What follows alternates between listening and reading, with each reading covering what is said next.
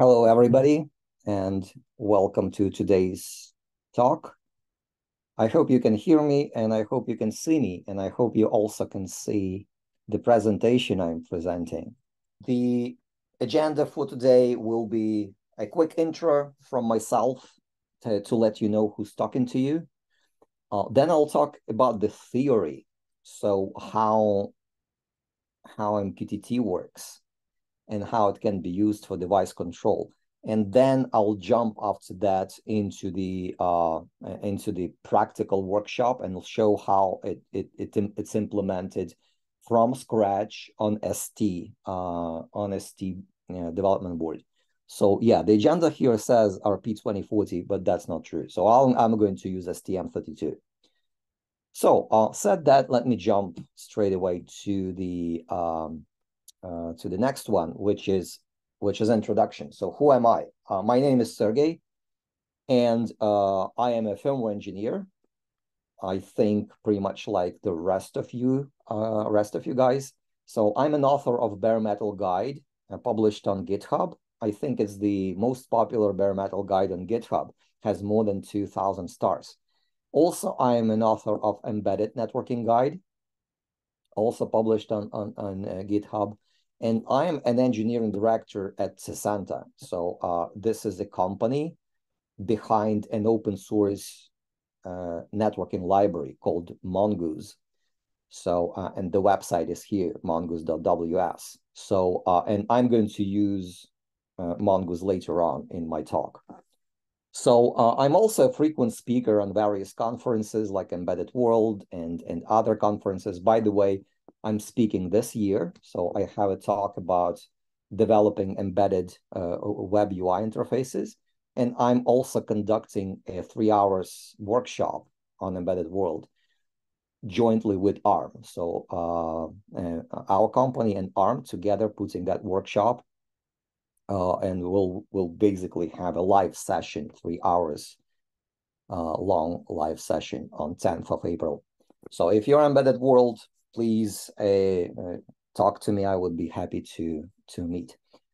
So that's about me. And now let's start and go straight away into the meat of the presentation. So the next topic would be talk about MQTT. So why it exists and why it is popular for fleet management, for like remote device management. So let's see, what's the easiest way to control a device, to have some sort of remote control? The easiest way, I think, it's the web UI. So putting a web UI on the embedded device, and this way you can control it by human or automatically. So automated tools can call UI endpoints, or you can have a nice dashboard for the human, and you can control device directly. But in this thing, in this situation, a device should be directly visible to you. So it should be either inside your LAN, so you should be in the same local network together with the device, or a device should be somewhere outside on the internet having a public IP address, so publicly visible. And if we have your device is outside the, so if you are outside the local network and your device has a web UI of some sort, then you cannot directly access that device because the firewall would not let you in.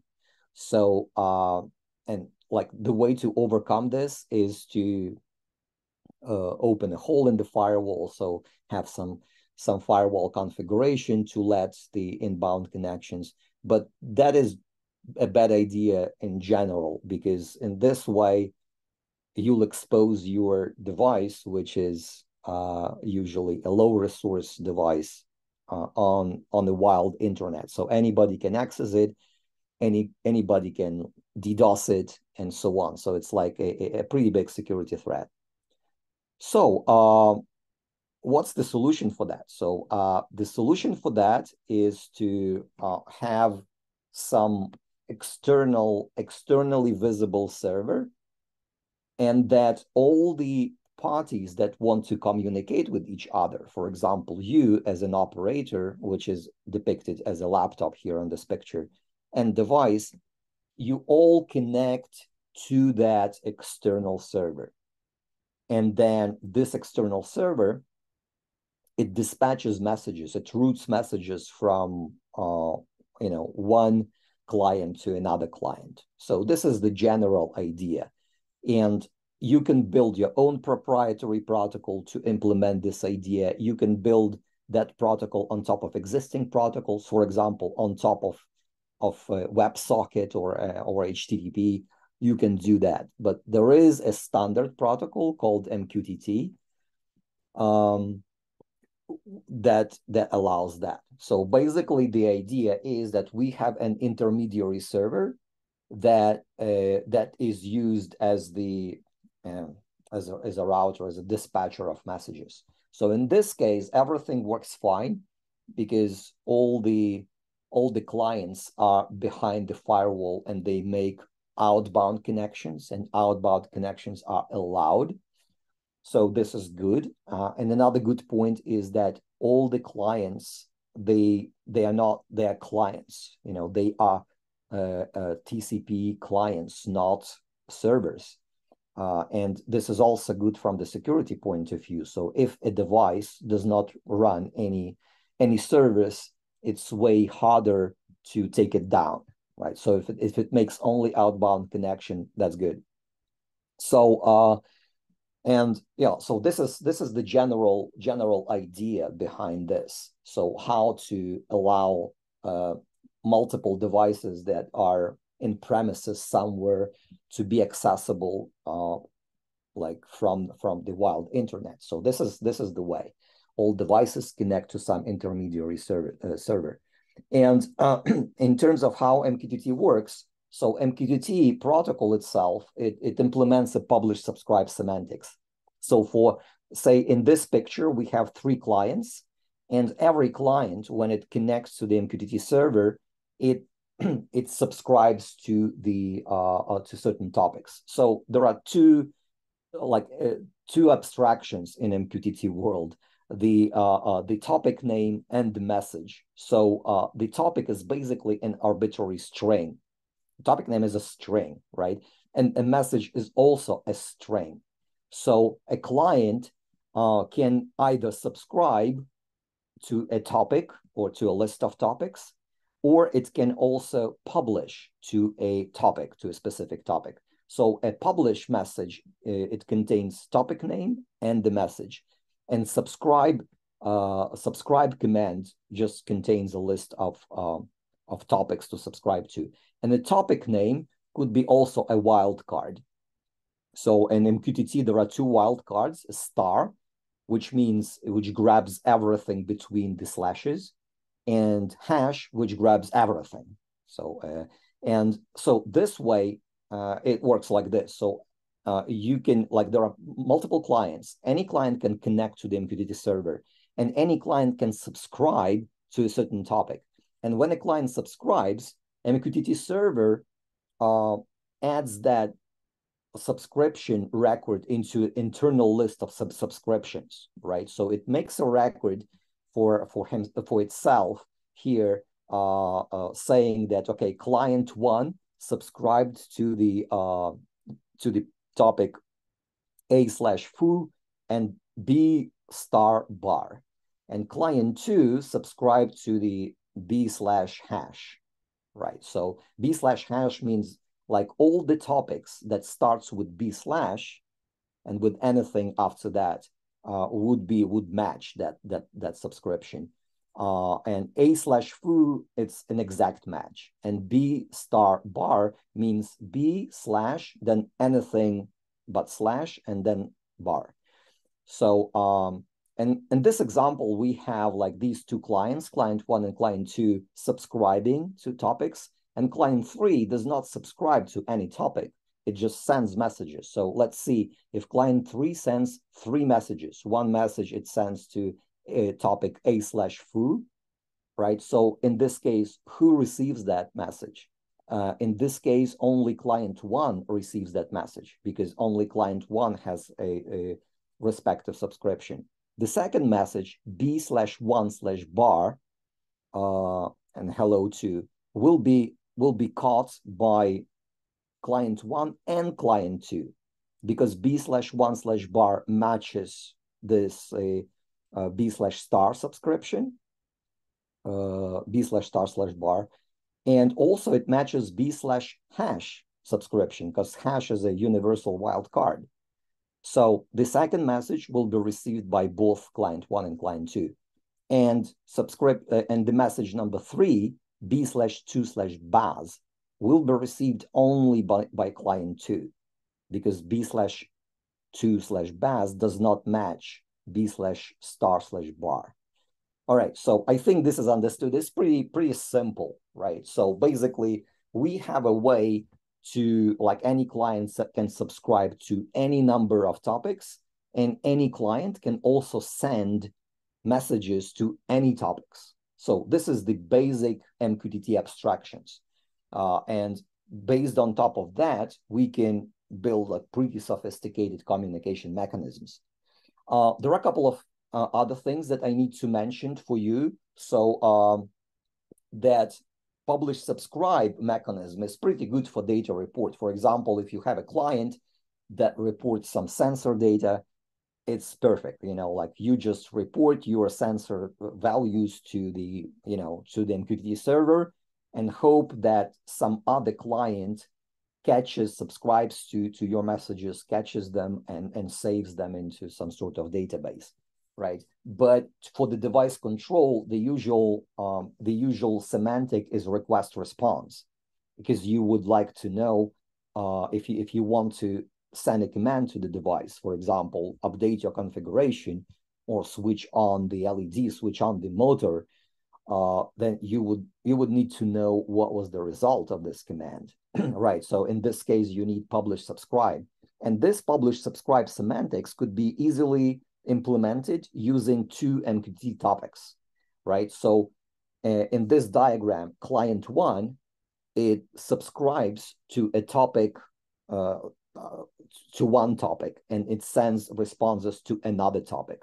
So usually, at least in our, like at least our team always uses topic suffixes, right? So a suffix rx means like receive. It's kind of like a serial line analogy. So receive, rx means receive. So this is an input topic. So and tx is transmit, right? So this is an output topic.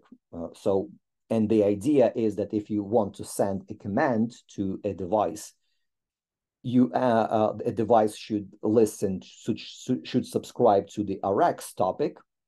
So a prefix should be some unique device ID.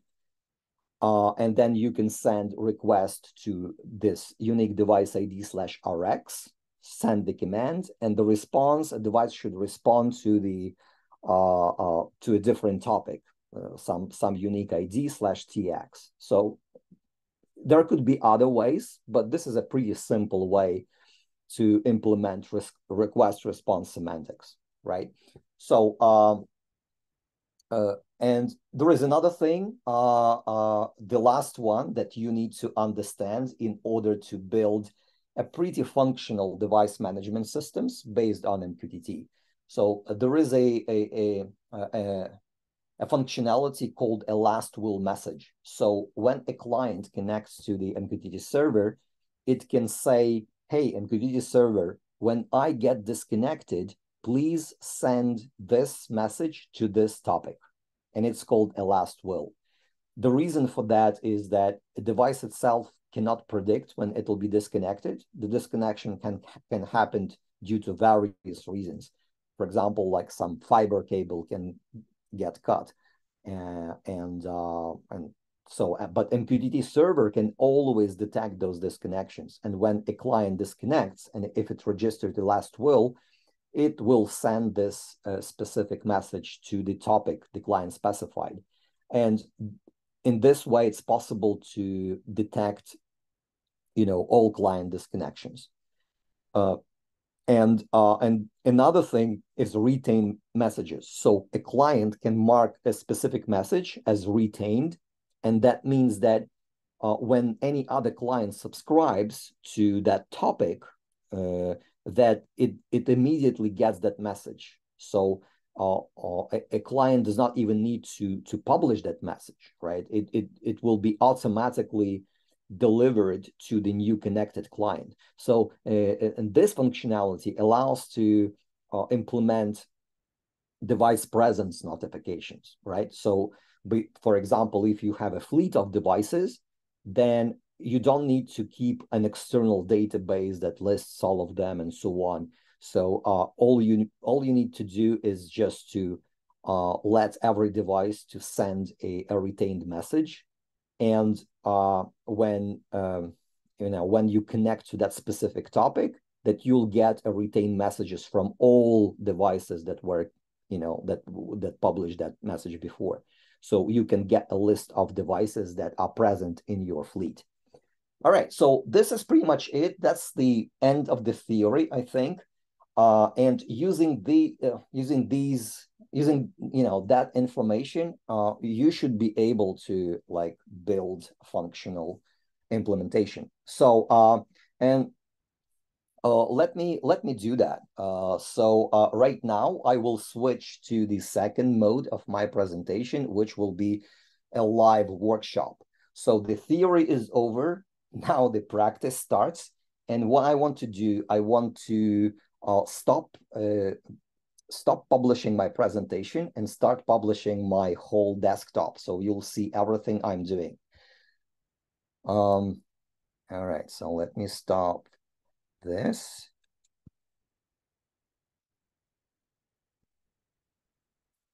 And start the entire desktop. All right, so now I should be I should show my whole desktop. And if you don't see my desktop, please let me know. All right, so what is on my desktop? On my desktop, there is my presentation, one thing. Another thing is like some notes, a cheat sheet that I prepared for this webinar. Another thing is terminal. I am going to use this terminal for observing serial logs from my device. And another thing is this Nucleo board that I have connected to my device. So it's connected to my workstation through this USB cable, and also it's connected to the Ethernet network. So this is a Nucleo F7, I think it's F756 board. So it's Cortex M7. But pretty much everything I'll be talking about here will be applicable to any ST device with a built-in Ethernet interface. So only few details will vary. So this is it, and what I'll be doing right now, I will try to build and to like create a device management system from scratch, from absolutely zero, from ground up. Right, and for that, I'm going to use Cube. Okay, so I'll use Cube IDE. So, and first of all, what I'll do, I'll create a simple base skeleton firmware. So the firmware, which does nothing, just initializes a bunch of pins and will just print some log messages to the console. So that's it. And then on top of that firmware, I will add the required functionality, required MQTT functionality, and I will explain every step as I go. So this is an empty cube, right? So and let me start. So I'll create a new STM32 project. So Cube now should throw at me a part selector, and here I type F756ZG, because this is the board I have. So, and as you can see, I'm using a part number. I'm not using a development board. So the steps I'm showing will work for custom boards, like, and so it's basically an absolute from scratch presentation. So the project name, let's call it F756. finish. So now Cube creates a project scaffolding for me. And what I'll do next, I will set the clock, the CPU clock, to the maximum, and then I will enable all the pins that I need to enable. So I will enable UART pins because I will I want to see the serial debug output. I will configure LED pins, and I will configure Ethernet pins. So these three categories of pins that I will configure, and nothing else. And I also will use no other middleware, no RTOS, no nothing, just pretty simple bare metal firmware. But by the way, everything that I will be showing will also work in RTOS environment. I just won't use it just to save time and keep everything simple. So clock configuration is the first. So I switch here. The default is 16 megahertz, right? And the maximum here, Cube tells me it's 216. So I type 216, press enter, and press OK to let Cube to select all the dividers automatically and to run my board at 216 megs. All right, done. Now my board is configured to run at 216 megs. I switch back to pinout configuration. Here, I think in system core, what I want to do, I want to configure LED pins. There are 3 LED pins on this board, on B0, B7, and B14, right? So I want to configure them all. And let me do that. So first one is B7, it's here. I click on B7 and select GPIO output.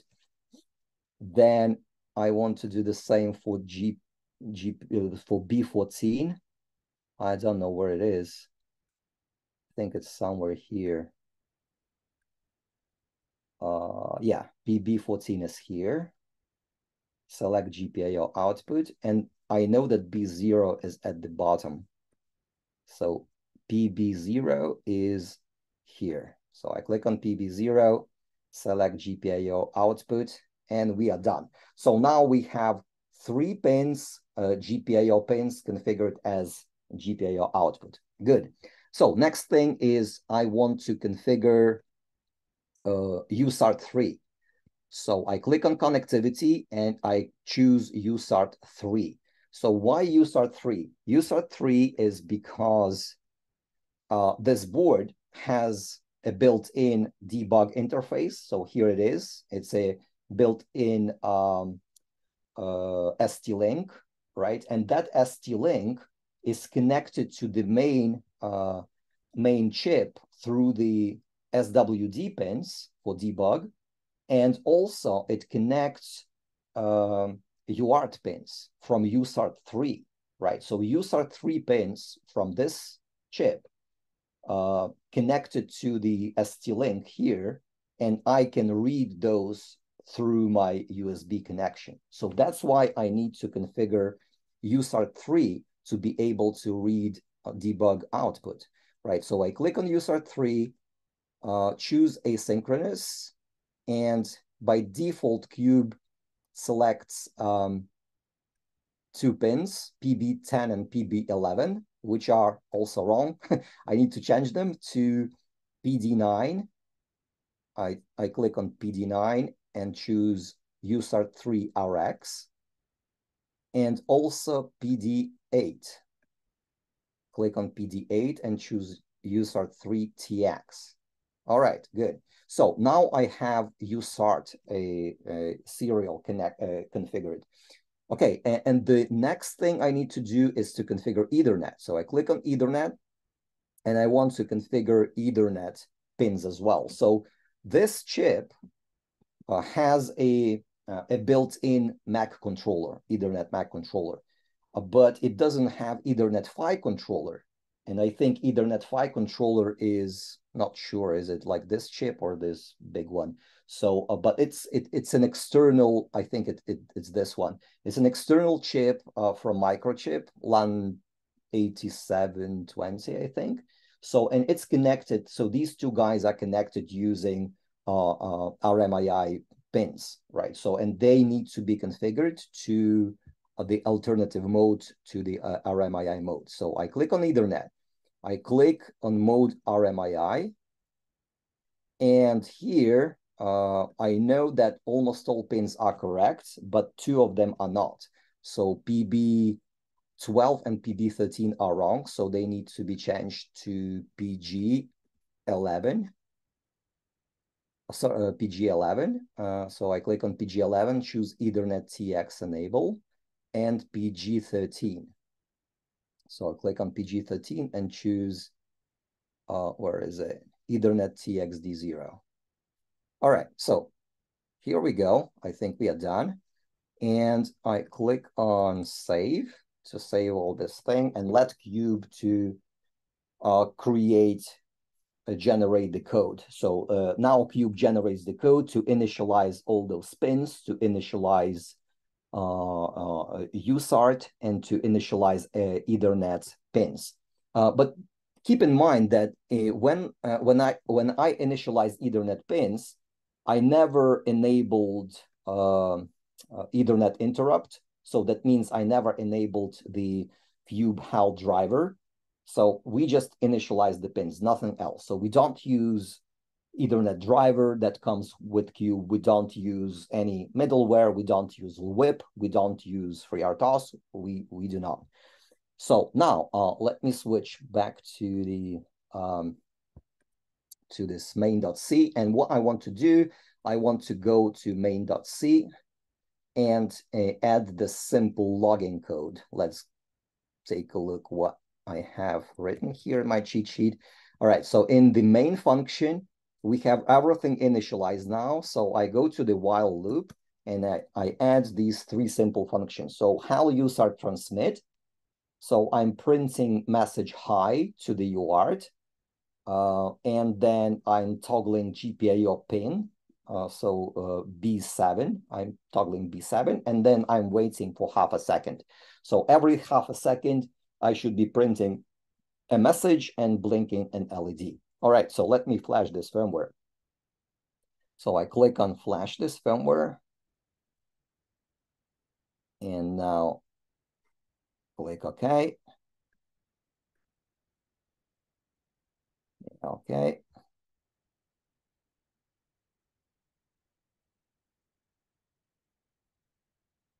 Let's see how it works. All right, so here we see that it's blinking. I hope like you can see that. So blue LED, which is B7, is blinking now. And let me get to my terminal and start the serial monitor program. So I'll use CU. I'm on Mac, so I can use CU. So people on Mac and Linux systems can use CU. That's a built-in command. On Windows, you can use PuTTY or some other like TerraTerm, whatever you want. So CU minus line dev CU USB modem minus speed 115/200. So here we go. Like we see those messages printed. So everything works. So now what we have a really basic simple firmware that does nothing, just prints a log message to the serial and blinks an LED. That's it. So now what I want to do, the next step, I want to initialize the TCP/IP stack on this device. So, and the way I'll do that, I will use Mongoose Library. Mongoose Library is a software library that our company creates. So that's our product. And it's the best way to develop a embedded networking functionality. And I'll show you why. So what I need to do is in order to create a functional networking stack on this board, all I need to do is just to copy 2 files to my source code. So I go to the GitHub, Cezanne Mongoose, and 2 files I need to copy is mongoose.h and mongoose.c. So that's the whole integration, right? So let me click on mongoose.h and I click here on raw, so to see the raw file, and I just copy paste it. So like there could be more elegant ways to do that, but I'll just copy paste from GitHub. So I click on includes, new file, mongoose.h, and paste the content, save, done. Okay, so, and then the same for mongoose.c, right? So mongoose.c, again, selecting everything, copy into clipboard, click on source, click on new file, mongoose.c, and paste the content, save. Okay, 2 files are copied. Another thing I need to do, I need to create a configuration file. So file, it's called mongoose_custom.h. And in that configuration file, let me just copy that from my cheat sheet. A couple of lines of code that configure Mongoose library. So what we say here, we are saying that the build architecture for this is the newlib. Newlib is the C library that is used by Cube, right? So newlib is so Cube uses ARM GCC compiler, and ARM GCC compiler comes bundled with the C library called newlib, created by Red Hat. So this is a C library for small systems. And by saying arch newlib, we basically are adding and activating all include files that are specific to the newlib. The next line says, enable TCP/IP1. We are saying, hey, don't use any third-party TCP/IP stack, like don't use TCP/IP stack from Zephyr, from WIP, from Azure, use our own. Okay, so this enables our built-in TCP/IP stack. Next line, it says that we should create a special function called mg_millis to let Mongoose library know the exact time. And the next line, it enables the built-in driver for STM32F lines, because we are using F7. So we're just enabling this driver. Okay, so this is all configuration we need. And now let me go to main.c. What I need to do is to add this include mongoose.h, and let me try to rebuild this firmware. So I'm rebuilding this firmware, and it builds, okay, builds with no errors. So, and this is basically it. I already, what I did, I integrated Mongoose library into my existing code. And as you understand, that could be any code, like it could be your firmware, your existing firmware. It can use RTOS, whatever RTOS it could be with existing functionality, but this is the way you integrate, like pretty easy.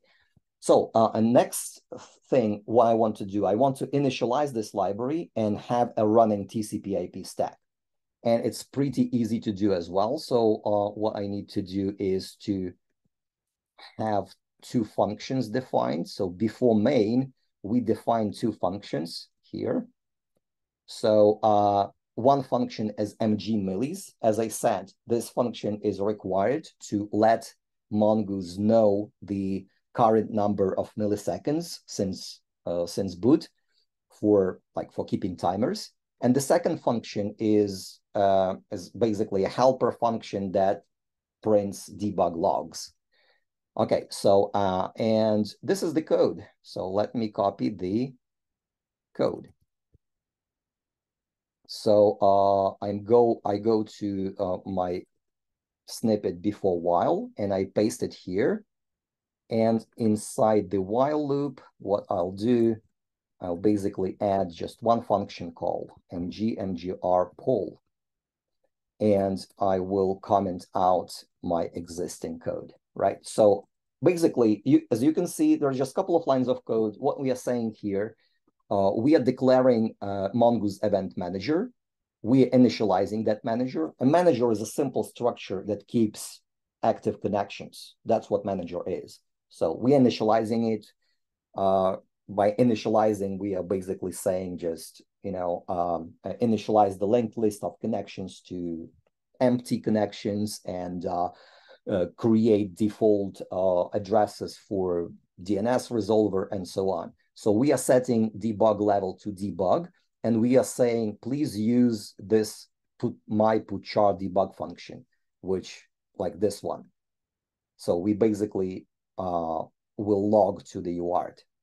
So all logs from Mongoose Library will be logged using UART. And then we enable interrupt, Ethernet interrupt.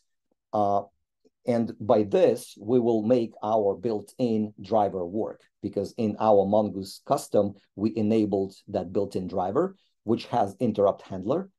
And that's basically it. And here we have an infinite event loop that just goes and polls for the network events. That's pretty much it. So let me build this firmware now and flash it. So I'm flashing this firmware. So my blinking should stop, and I think it did.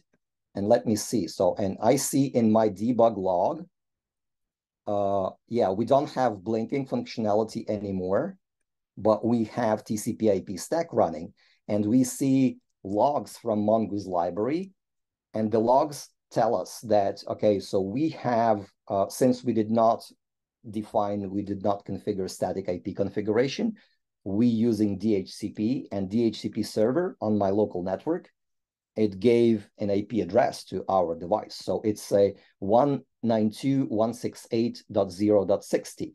Okay, so if I copy that address, and if I start another terminal and I ping it, I see responses. So that means that we have a running TCP/IP stack. So that's what it takes to have a running TCP/IP stack. Again, I want you to know that we did not use absolutely any third-party software. We don't need an RTOS. We don't need anything. So, but we have a running TCP/IP stack. And if you are in our RTOS environment, you can run this, this little snippet in a separate task, for example. So, and it will be your networking task. So, so the next step would be for me is to let's add some networking functionality. So now what I want to do, I want to create an MQTT client that connects to the MQTT server, and I want to show you the message exchange that happens with the MQTT server. But before doing that, I want to create a simple web server on that device. Since we already have a running TCP/IP stack, I want to show you how easy it is to run a web server. So all it takes is just a couple of lines. So first line says just start HTTP listener on port 80 and use HTTP event handler function as the event handler function, and the handler function that defines web server functionality is this. So HTTP event handler. And as you can see, that handler function receives 3 parameters: connection, event number, and event data pointer. So it could be like multiple event numbers, but we specifically catching HTTP request event. And we are replying with the message, hello from STM32, current tick number is whatever, current tick number, hell get tick. All right, so let me try to build that functionality and flash it.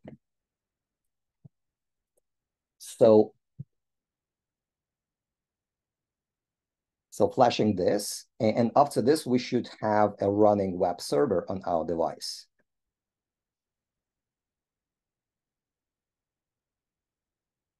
Okay, so, and let me try to use curl utility. So I'm running curl and I see the response, hello from STM32, right? And also I can go to the web browser and have the same. So here, let me refresh this page. And as you can see, it refreshes, shows the current tick number. So awesome, we have a running web server. Nice. So, but what we want to do, we want to run an MQTT client.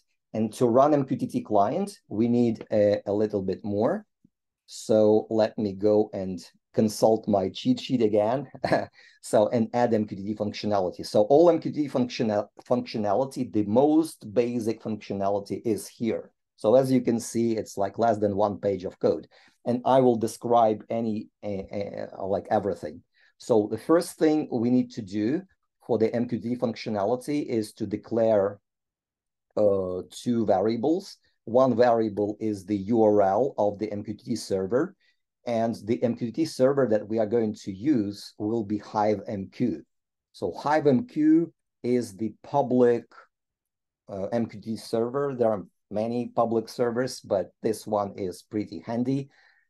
I think it's hosted somewhere in Germany by some German company. So, and one good thing about that MQTT server is that it has a pretty handy web client. So you can use your browser to connect to this server and to send and receive messages. And that's what we will use later on to test our functionality. But so let's continue with the code. So one thing is the MQTT server URL. Another thing is the MQTT connection. So the next thing is that we need to create MQTT server, MQTT handler. So, and I will describe it like later, basically right now. So what this MQTT handler does. So when we connect to MQTT server, so this piece of functionality says when we connect, then we subscribe to the topic ABC/RX. Now, remember when I was talking about implementing request response semantic. So I said that the easiest way to do that is if a client subscribes to the topic device ID/RX and sends responses to device ID/TX. Okay, so here it is. When we connect to the MQTT server, we subscribe to the topic called ABC/RX. So I just chose the device ID to be ABC. Okay, when we receive a message, and we only receive a message if somebody else publishes a message on this ABC/RX topic.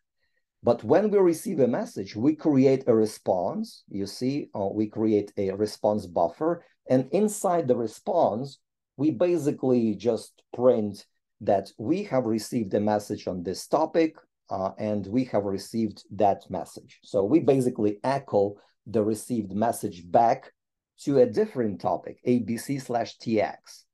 All right. So this way, we do not create any functionality.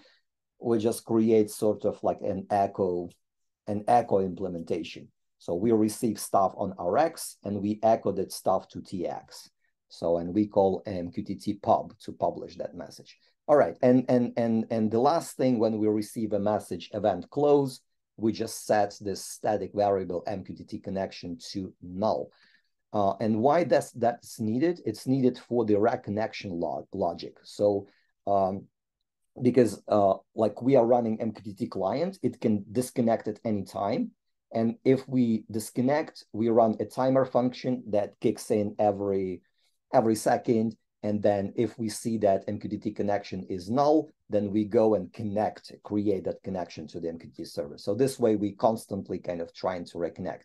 And this last piece, we need to add it in main here, like after HTTP listen, to add this timer functionality. So we are saying like call this function, timer function, every 1,000 milliseconds, and keep repeating that, like call them. So basically that's it. And this way we have a basic MQTT functionality. Let me flash this firmware now. So, and let me observe the logs.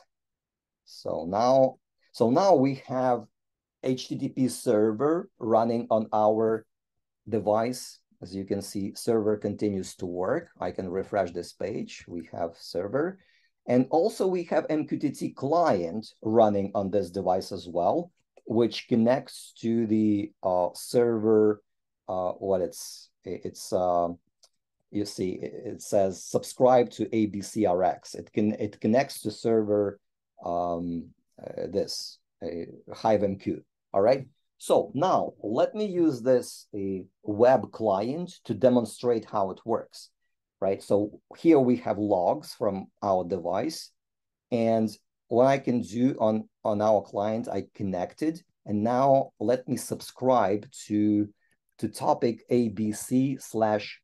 Hash, as far as you remember, is a universal wildcard. So that means that we want to receive absolutely all messages that start with ABC/, like with topics that starts with ABC/. So we subscribe. So now we subscribe to all these messages, right?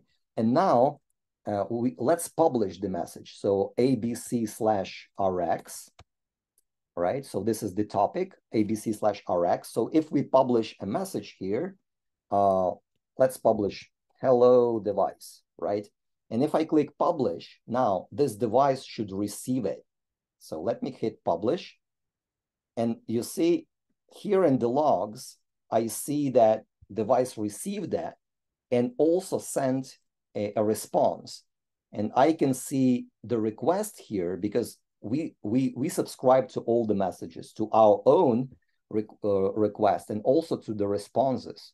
We subscribe to ABC/hash. And you see here, we print topics. So topic ABCRX, this is the request, hello device, and this is the response. Topic ABC/TX, and that's the message that we printed. Topic, basically an echo message. So with this, what I have to say, this is the skeleton and this is the basic principle on how to implement device fleet management of absolutely any complexity. So this is the basic building block. You are subscribing to topics and you're responding to other topics. This is pretty much it.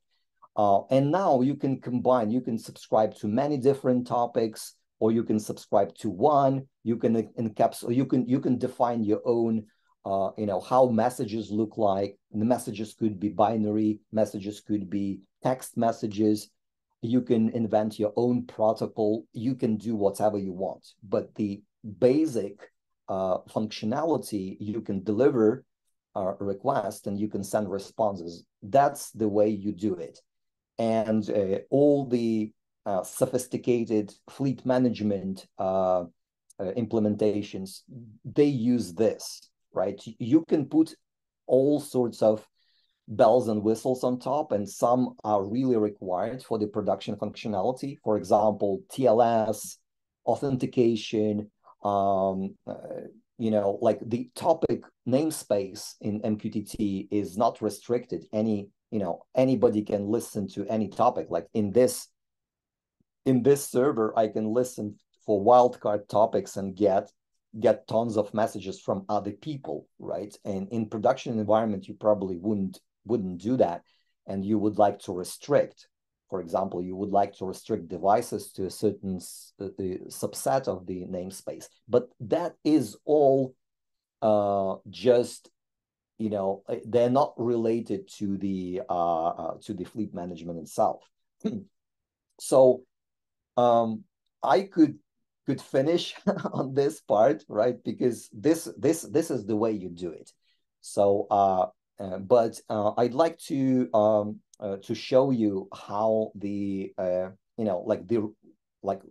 the real implementation, the implementation that is close to real. And this is implemented by Mongoose Library. So one of our examples, it shows a device fleet management reference application, which you can use for in your own project, free or commercial. You can use that to implement a real device management. And so let me do just that. So I go to GitHub Mongoose and I go to my terminal. Now I want to split the terminal in two. So now I'm at home, right? And I want to clone this this repository. So I'm cloning Mongoose repository, and so I want to show you a pre-made example device management example. So you can see it here if you go to developers reference projects. So device management system. If you go to live preview, so that's pretty much it. So that's what I want to show you. But I want to run it from sources. So I cloned the repository. If I go to Mongoose examples MQTT dashboard, so in MQTT dashboard example, there are two things. One thing is the dashboard, which is a web console that you just saw. And the other thing is a device firmware, right? So what I'll do here, I'll copy the device firmware implementation into my Cube project, and then I'll run a dashboard here on my workstation, okay? So let me do that. I think it's better to copy using GitHub. So I go to examples, I go to MQTT dashboard, and go to device. And all I need to do is copy, I think I need to copy 3 files. net.h is one file. So net.h, and let me copy the content. In include, I create file net.h. I need to copy net.c. So go to source, create new file net.c. And also I need to create a file hal.h. Hal.h is the hardware abstraction layer, so which implements a GPIO interface. I think I made a mistake, so not hal.h but hal.h. So new file hal.h, and here it is. All right, so and I need to create also hal.c. hal.c, and let me just copy paste the implementation for hal.c. So this hal.c is a very simple abstraction for reading GPIO values and writing GPIO values. That is what device does in that example. So it accesses GPIOs. And as you can see, for reading values, we are reading, so we are giving the pin number, and we always reading from the port B. So from the GPIO B, the given pin number. And if we want to write to a given pin number, for example, to pin 7, which is a blue LED, then we are writing to GPIO B pin 7, right? So that's what it is. It's a very, very simple abstraction. And we also printing that fact that we are setting the pin to the corresponding value. All right, so that's what it is. I think we also need to change main.c to include net.h. And here, instead of creating our own MQTT the client, let's use the one from net.c. So I'll just comment this out, timer, our reconnection timer, so we do not connect, but we call web init and pass mgr. So basically what we are saying, we just copied that file net.c, and we have web.init function that initializes another MQTT client, which is fairly versatile. You'll see it right now. Okay, so let me build this and flash it. So I flash this firmware right now, and I should see logs from here. Okay, So we have logs. Cool. And as you can see from the logs, our device has connected, and now we connected to the topic MQTT, MQTT dashboard / my device ID / RX. And we sent this message, which is a retained message, right? By the way, let me change the ID of our device from my device ID to something else. So let me change it here. So instead of my device ID, let's say device webinar 123, for example. Let's rebuild and reflash the firmware. So now we have a device, and now let me start the dashboard. So I go to that dashboard, and I run Mongoose server, obviously, to run the dashboard. So it runs on port 8000. If I go to localhost 8000, I see a device dashboard. So here it is. And so and it runs and shows a bunch of devices. And one of those is a device webinar. But why it says device webinar 1, as I think there is a limit. Let's say it's device 1, 2, 3, 4, for example, not device webinar 1. Device 1, 2, 3, 4. And this device dashboard, what it does, it basically also an MQTT client, right? So, and in order to see all the messages that these devices communicate, as you see, this device 1, 2, 3, 4 is our device here. It appeared here on the console. So I can select it and I can see stuff, right? And this is a simple web UI which this reference application implements. It basically shows a bunch of controls. You can specify which pins you want to see. And also it has a firmware update section, which actually works. But I won't be talking about firmware updates, pretty complicated. I'll just show this, right? In our WebSocket client, let me reconnect and subscribe to the topic MQTT dashboards /hash. And when I connect, I see all retained messages. Remember, I told you that retained messages are used to, keep device state. Here, I see all of them, right? And these retained messages tell me what devices are present on my fleet. And also, I can have a state of all devices.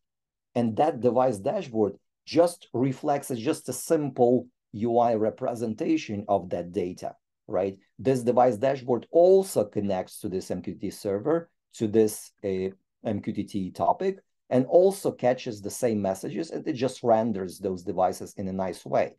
Now, as you can see, every device which is online reports that stuff, the configuration, specifically the pin map, which pins you want to see, and the status of the pins. So let me go and see on my board here, right? I have 3 pins. I have 0, I have 7, and I have 14. So let me save it. So, and now I see that 4 pins are off, and I know that we configured those pins, B0, B7, and B14. So now I can use this simple UI to switch them on. I think, let me show you how it works. So I don't know, like, if you can see that or not, but basically there are three LEDs, blue, green, and red, and I can switch them on and off, and they switching on and off on my board. And every time I switch, for example, pin 7, which is a blue LED, I do that, my device receives that message from the MQTT server. So basically, it's our web console creates a message and sends it to the RX topic, and says, hey, please change the state of your change your configuration, change your pin status from 111 to 101. So basically turn off the blue pin, and then the board says, okay, setting pins to the required state, and then it reports the state, right? And the dashboard reflects that reported state. So basically that's how it works. And this specific reference application implements a pretty simple LED control. So and also it implements firmware update, which is not trivial. It's a pretty complex thing, and we have a separate webinar for that. But I think that concludes my talk today. That's everything I wanted to show you. Unfortunately, I don't have much time to describe in detail how specifically this application works, but I believe I managed to show you how the principle works. You know, how to build the manageable MQTT manageable device from scratch, from absolute scratch, and how it really works. So that's it. What I want to do now, I want to finish this presentation. After the webinar, I will send a follow-up email to all the participants. So all of you will receive an email with the slides, with the pointers, with the references, with everything. So you'll see and you'll have all blueprints. You'll be able to repeat everything yourself. Another thing I want to mention is that our company, so we build this Mongoose library. We also help other companies to implement networking functionality. So if you work on the connected device and you want our assistance with any of related topics with your firmware, for example, web UI development, remote firmware update, or fleet management, so you can talk to us. We'll be happy to help.